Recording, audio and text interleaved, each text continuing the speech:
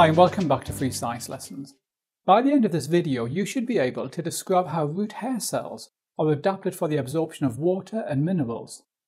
You should then be able to describe how water passes through the roots to the xylem, including the symplast and apoplast pathways. Okay, I'm showing you here the root growing from a seedling. As you can see, these roots are covered with very fine root hairs. Root hairs grow from cells in the epidermis of the root, in other words the outer layer, and we can see that under the microscope. Now water moves into the root hair by osmosis, and root hair cells are adapted so that osmosis takes place rapidly. Firstly, the densely packed root hairs massively increase the surface area to volume ratio of the root.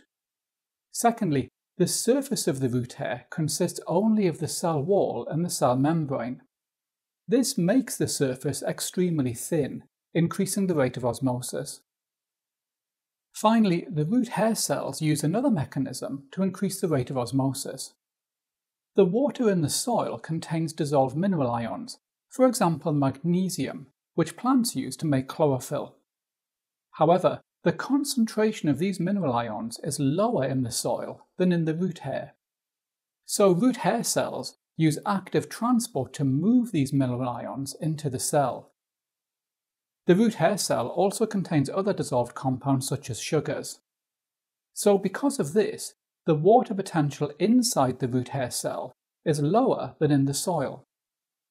So water now moves into the root hair cell by osmosis down the water potential gradient.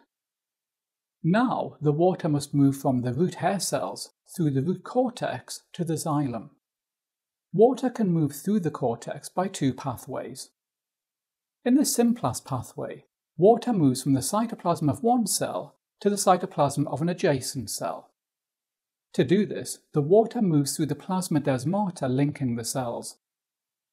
Remember that plasmodesmata are microscopic channels through the cell wall, connecting the cytoplasm of cells.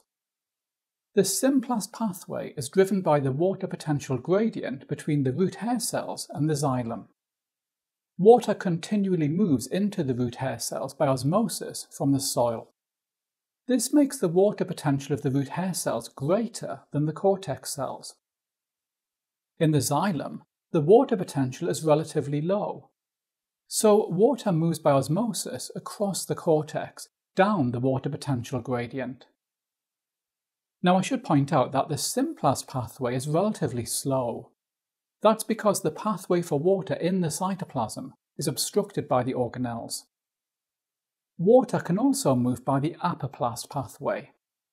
In this case, water moves within the cell walls and the spaces between the cells.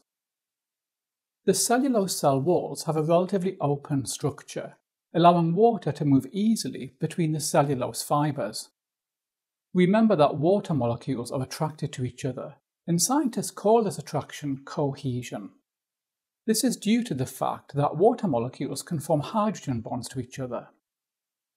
As water moves into the xylem and is carried away, more water moves along the Upperplus pathway due to cohesion.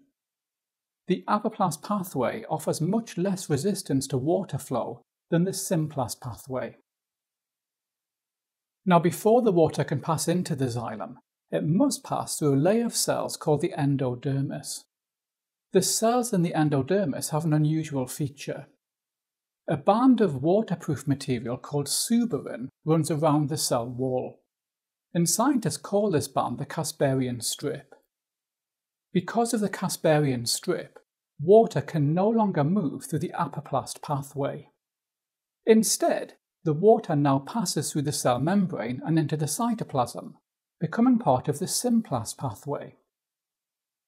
By forcing all water through the cytoplasm, this allows the cell membrane to control which substances can enter the xylem. Now, cells in the endodermis use active transport to pump mineral ions into the xylem. This lowers the water potential of the xylem, triggering water to move into the xylem vessels by osmosis, and scientists call this effect root pressure. Now, you need to remember that root pressure is an active process requiring respiration. If we inhibit respiration, by using a metabolic poison such as cyanide, then root pressure stops. Root pressure also stops if we prevent aerobic respiration by excluding oxygen. In the next video, we're going to look at transpiration.